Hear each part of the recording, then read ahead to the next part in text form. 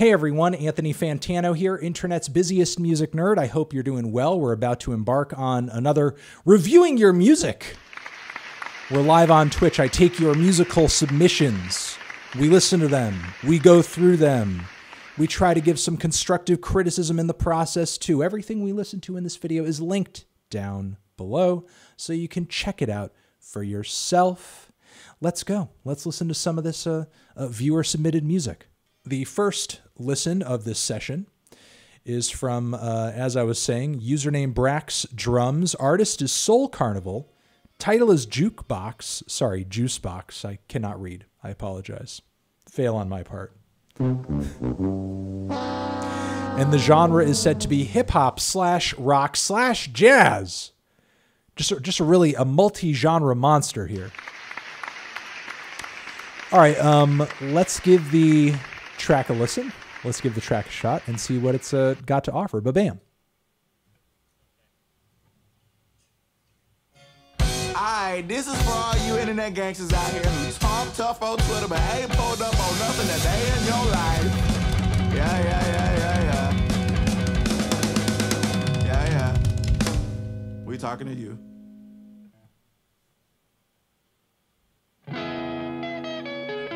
Yeah.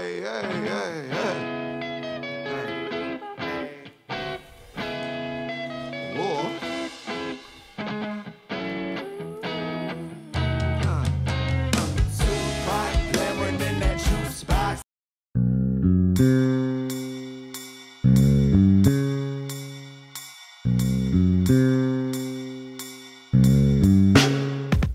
Hey, that was cool.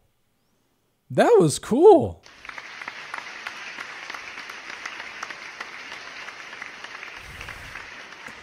I mean, it's obviously rough around the edges in a lot of respects, but that was one of my favorite tracks of the night. I thought it was a really well-written song. I thought the hook was fantastic. And look, as a band, you guys are tight as fuck. You guys are fucking tight. Tight as fuck. Toit like a toiga. Like very fucking tight. Tight as fuck band, I'll say here. So hell yes to being a fucking tight band.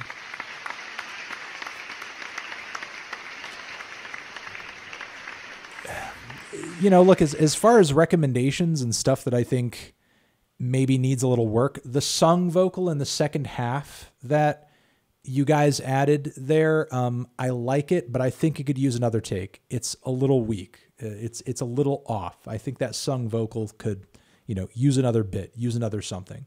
Beyond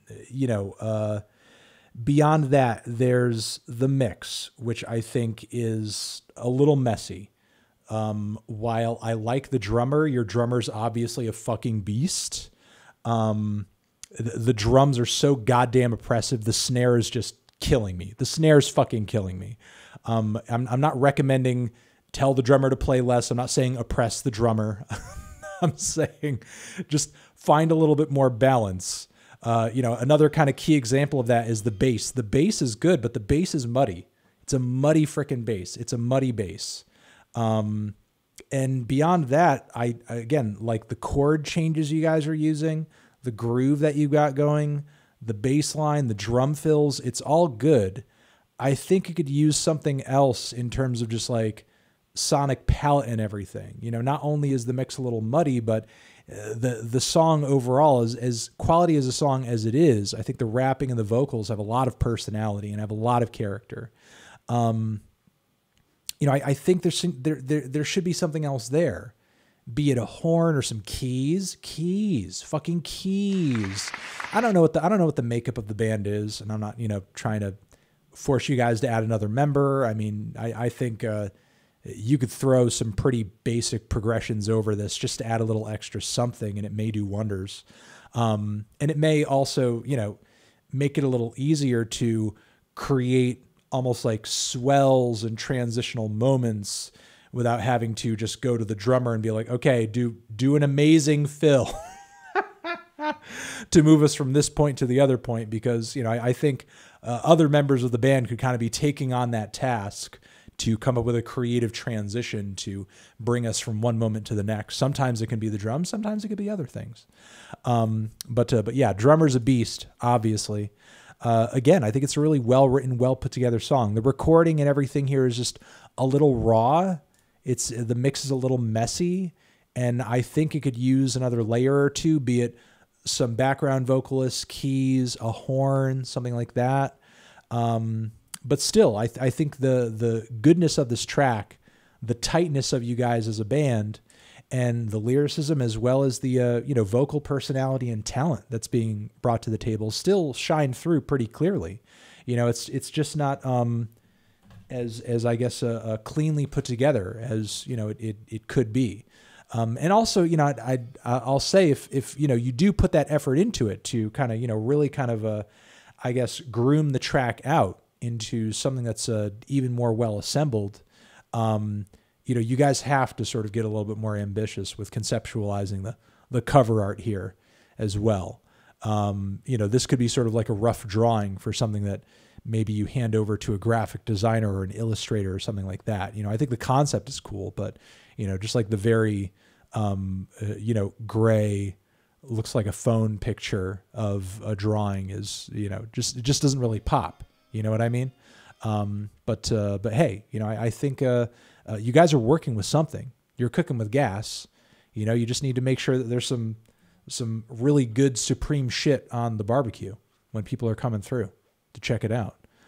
So yeah. Again, as I said, this is one of my favorite listens of the night. I just think it's a little rough around the edges and needs some hammering out, needs some extra love. And so yeah, my recommendation is to totally fucking keep it this, please.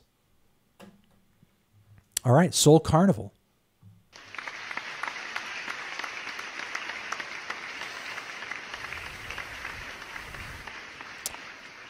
All right, so we have a username CF Statin here. Artist is Dana CF. Title is Deft Gloop. Genre is breakcore, internet core, IDK. Okay, well, that excites me the most. Breakcore, internet core. I don't know. I don't fucking know.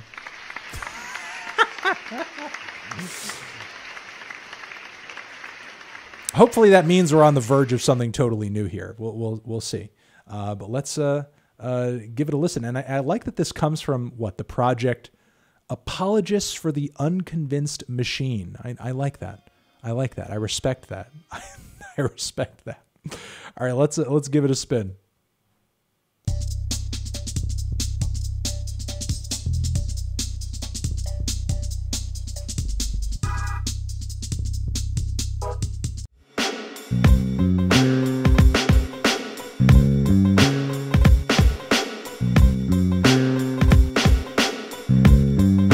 I was getting a little nostalgic on that. Not only because I used to listen to a lot more jungle and sort of drum and bass and breakbeat stuff like back in college, but it almost had like there was almost like a video game soundtrack quality to it, like an old school video game soundtrack quality to it. I'll say there was almost like a vaporwave vibe to some of the synthesizers as well that I liked on this too. The breakbeats for the most part were fine. I just think the mix came off a little dry. It was a little dry. I think you could use just a little bit of just a splash of a reverb, a delay, something, not just on those synthesizers, but maybe on some of the percussion as well, just to kind of give it a little bit more depth, give it a little bit more flavor.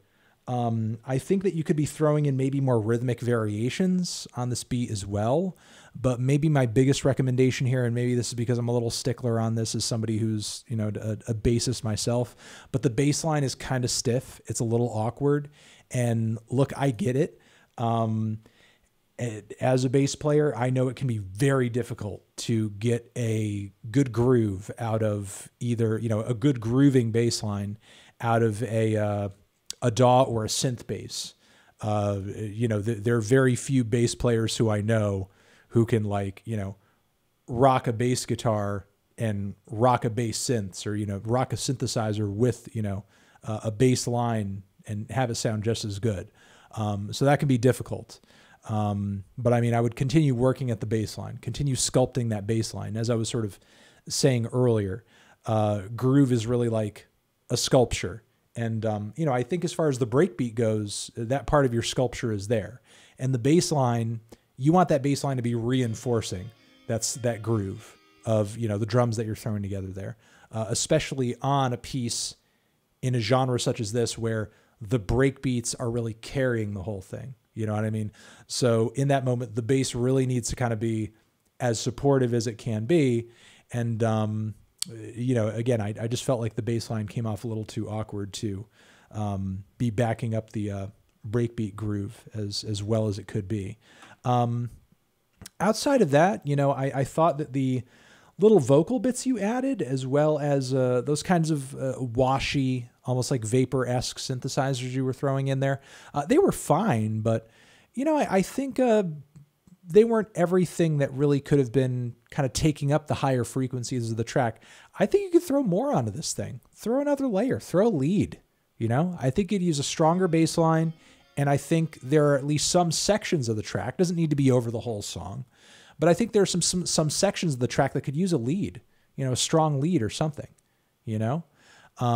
But as far as like a lot of the foundational elements here, there's a lot of good stuff going on here, you know? But maybe a stronger bass line, maybe a stronger lead, a few splashes of reverb and delay to add some color, a few beat variations here and there to kind of, you know, create a little break in the midst of the song that just lasts maybe a bar and just kind of brings us back into the beat, something like that, just to change things up. You know, I don't know how much of this stuff that you're listening to, but obviously get into Aphex Twin, obviously get into Venetian Snares, obviously get into Square Pusher. There's a million different artists that you could be listening to for this kind of thing. But, you know, look at some of the, whoops. You know, when it comes to breakcore and drum and bass and that sort of thing, you know, those finer little rhythmic details are everything. And the more of that you can add in creatively to just season the song and give it more detail, give it, you know, more something, in most cases, the better. I mean, you could get so crazy with those details and variations that, again, you get to like a Venetian Snares level and it's just like this endlessly changing jumble and it's completely disorienting. You don't need to go that far. I think there's a pretty wide gap between where you are now and going all the way over there, you know? But I think there's definitely more layers, more details that you could be throwing into this. But again, foundational element-wise, you've got a lot of good stuff going on here. And again, thank you very much for submitting and coming through.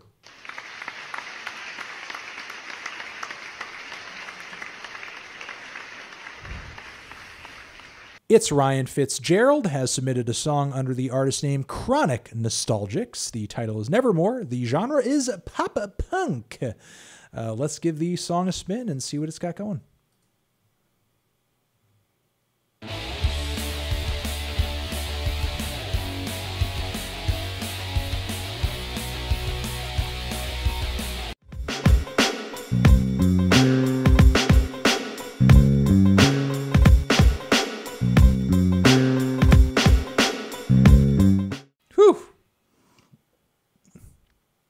Okay.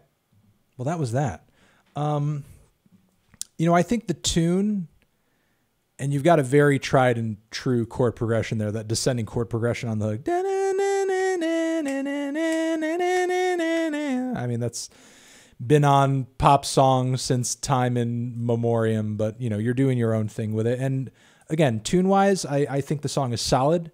I think, you know, you've got a good build here song structure-wise. I think the sound of the track really needs to get hammered out. The kick is a little thuddy, in my opinion, not in the best way. I think the kick could be a little bit tighter. Was there bass? I heard no bass. I heard zero bass. I heard zero bass. And there may have in fact been no bass on the track, you know. But if there wasn't, then there's got to be bass at some point. There's got to be some bass. You got to get some bass in the mix there. If you're really going to like kind of complete this song. Bass oppression. It felt like bass oppression to me. It did feel like bass oppression. There were a few other spots on the track that grabbed my ear, like that moment in the first leg where you kind of transitioned into the chorus and you had that drum do that little fill and you had the guitar still driving over it. I would say just give the drum that space. That way, when the chorus bursts in, the guitar comes back and it feels like a larger splash. I think the fact that you're working with so few elements here is kind of causing you to make some compositional faux pas here that, you know, maybe just give that section to the drum and presumably the bass. And then again, when the guitar comes back in with those roaring chords, it'll feel like a big explosion. What you did there with the harmonized vocal, not the harmonized vocal, what you did there with the harmonized guitar leads was really cool. That was nice. I mean, you know, it wasn't like the tightest harmonized solo I've ever heard in my life, but it shows you're trying. You've got good ideas going on. You don't want the song to sound the same and sound uniform from front to back. So you're adding a little here, you're adding a little there. Again, I would continue. It's a solid song. It's a solidly assembled track. I would continue from here. If you're going to continue working on this track or others that sound like it, work on, and look, it's pop punk. There's not too many more layers you can add, but, you know, work out different rhythm guitar parts, work out different background vocal parts, and work out a bass part, a sweet ass bass part for this thing as well. Yeah, I thought it was a solid track, a solid tune. It's just got a rough mix, a little rough around the edges. You know, it could use some more low end. But yeah, that's it. Thank you for submitting and coming through.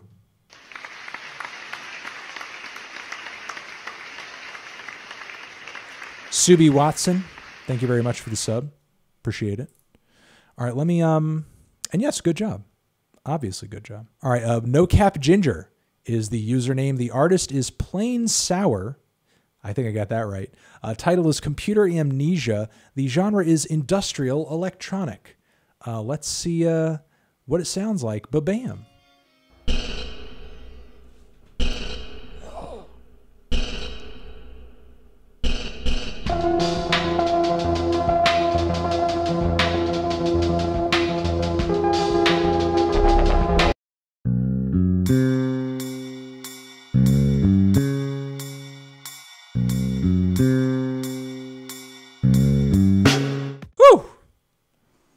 That was interesting.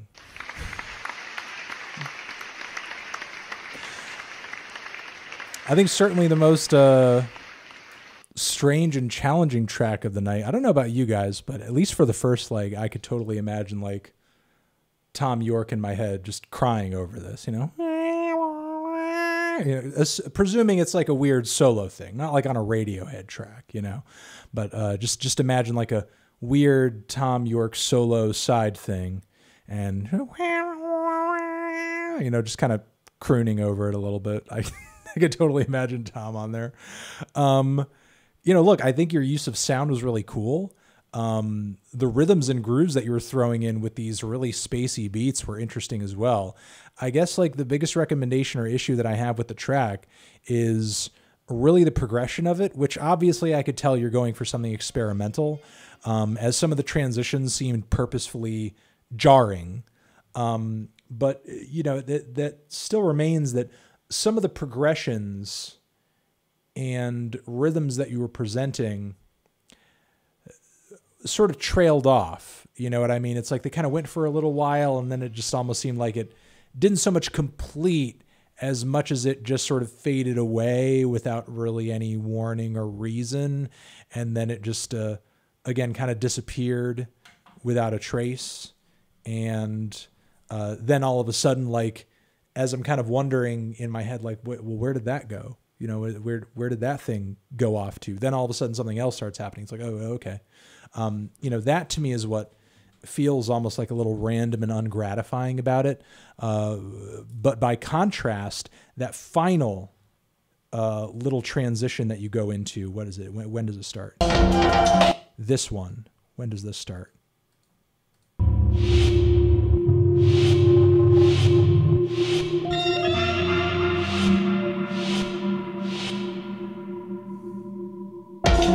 That part was really cool. I liked that. That was jarring in a cool way because it felt like you purposefully kind of put us into a little bit of a lull there. You know, you kind of pulled us into this false sense of serenity in a way. It was haunting, but still like kind of a serenity. And then bam, I'm going to hit you with that haunting wall of sci-fi experimental break whatever madness that you've got going on here. It feels like a lot of interesting stuff coming together. There are elements of it that feel like it's linked to ambient music. It's linked to IDM as well. And, obviously the industrial thing too. It's a bit witchy too. There's something like truly haunting and strange about it as well. I kind of am going to save this for later and see if there's anything else interesting going on here. Again, I had a few issues with some of the transitions structurally being a little jarring or questionable, as I felt like they almost like built up anticipation or momentum that just sort of disappeared and trailed off. And then we just suddenly went into something else. But, outside of that, grooves, synths, sound play, sound craft were all really cool. And thank you for coming through and sharing this and submitting.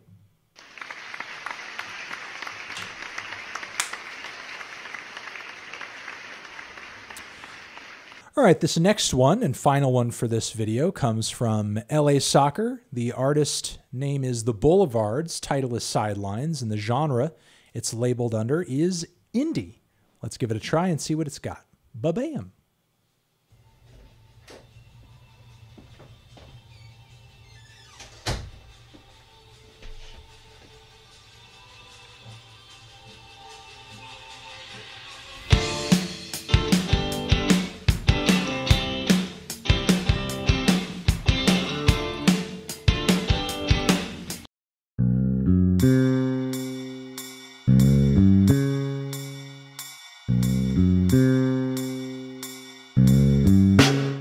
Okay, there we go. Sidelines.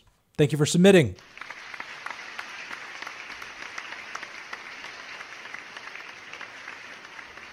All right, thoughts on this one. Well, before I get into my thoughts, I will say, and this is, not a jab against anybody, and obviously everyone here in terms of submitting, and McFarlane, you're all doing a great job.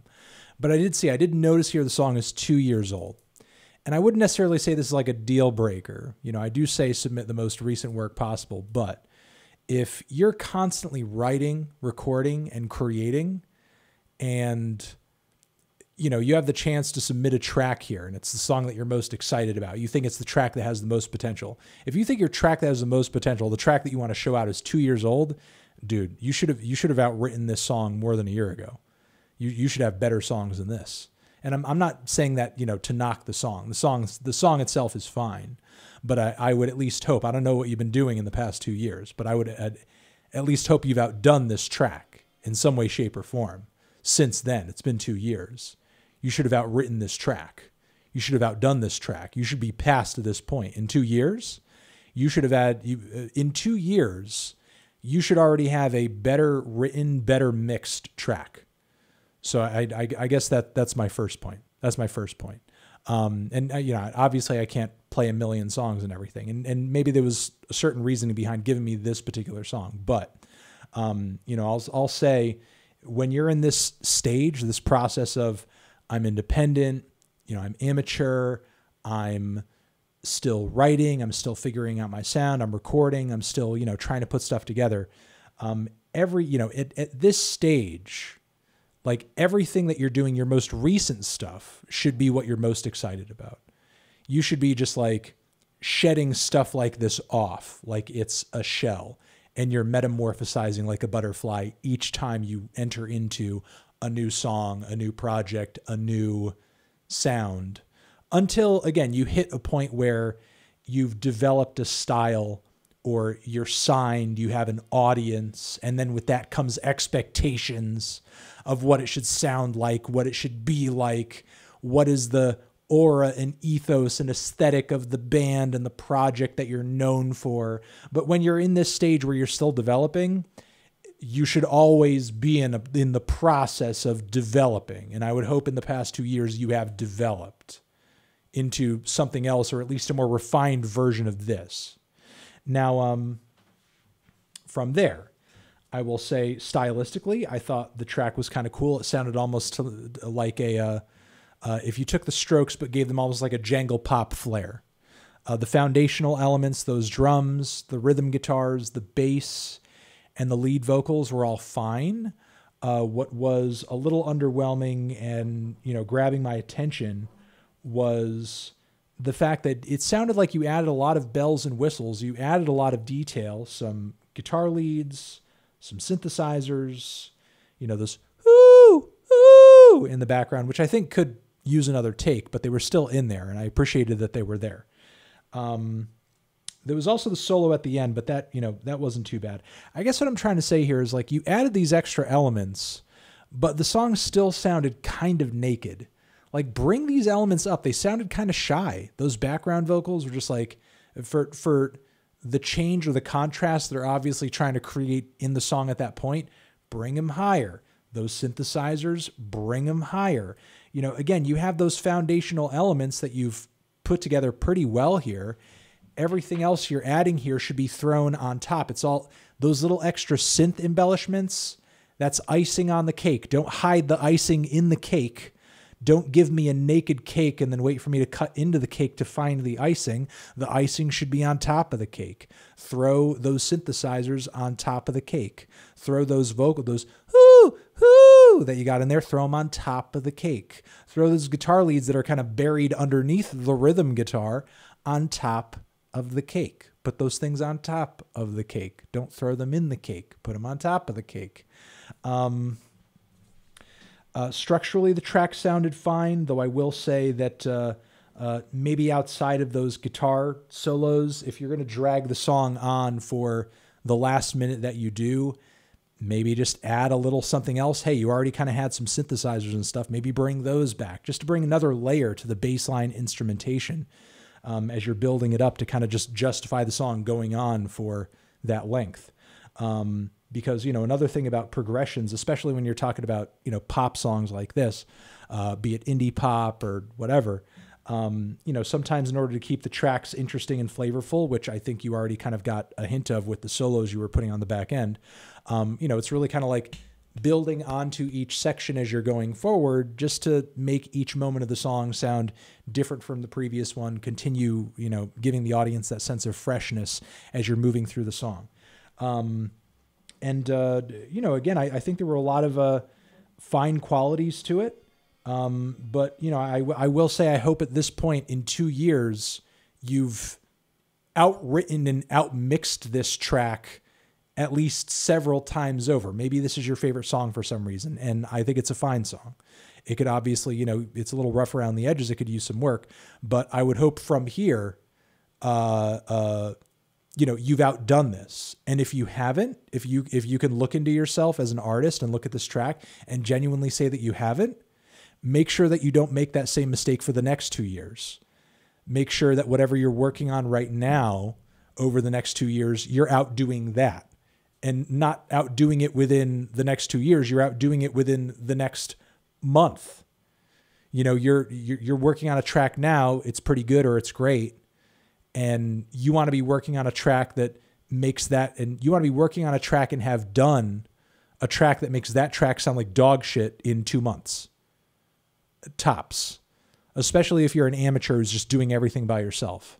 I mean, give yourself the time to grow and develop and everything. Don't, rush through like a bull every single thing that you work on to the point where, you're fucking up all the the finer details and, everything you're putting out sounds like shit. Put in the work, put in the effort, but put yourself on some kind of timeline so that as you're doing it, you're actually feeling and seeing progression.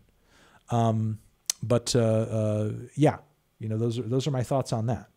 And thank you for submitting, obviously.